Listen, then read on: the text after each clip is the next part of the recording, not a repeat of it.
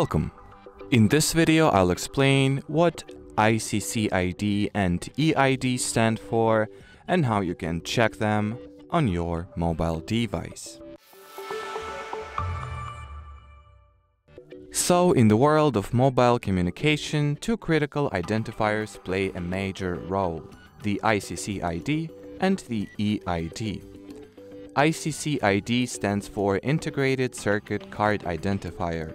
It is a unique number assigned to every physical SIM card, typically 19 digits long, helping to identify the SIM card globally, so you can assume it is a SIM card passport of sort.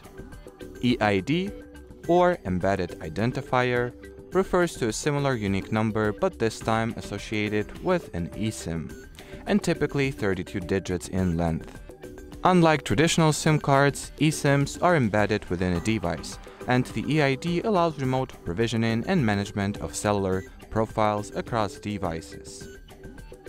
When it comes to real-life use, ICCID and EID numbers are essential for activating the SIM card, managing carrier lock, transferring the phone number, fixing SIM card issues, and so on. Now, when it comes to finding the ICCID number, sometimes it can be printed on the SIM card itself or not. Once the SIM card is inside a phone, on an Android-based device you can check the ICCID by launching the Settings app, entering the About Phone section, and opening the SIM status specifications.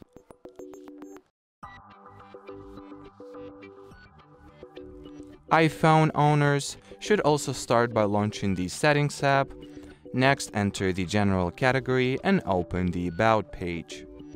Here you will also find the ICCID number. The EID can be found in the same About Phone section on both systems.